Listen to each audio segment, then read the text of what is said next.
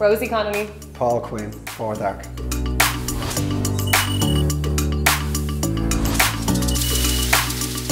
Forward Arc is a premium loungewear fashion brand. We are premium high street, so it's affordable but also not disposable. I was in the influencer space for 8 years, so I was working with other brands. I was selling for other brands, but I was like, in a dream world, I'd love to have my own brand. I had over 300,000 followers on Instagram, and it was a risk, but it was quite calculated because I knew I had an audience there already. We had always spoken about having our own fashion brand, and then obviously COVID came and we said, you know, why wait, let's do it now, because I had all the time in the world. And we launched on the 4th of December in 2020 from our garage, and I remember we had 1,200 items and we sold out in 20 minutes, and we were like, oh wow.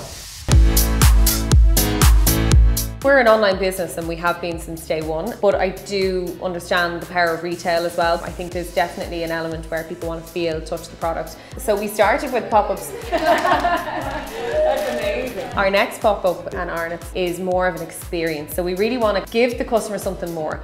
We want to surprise the customer, like because we've gone from that little brand that started in the garage, but we want to be bigger. Rosie worked here 10 years ago as a personal shopper, and now she's got her old bosses and managers coming in saying, you know, well done, it's almost a full circle moment.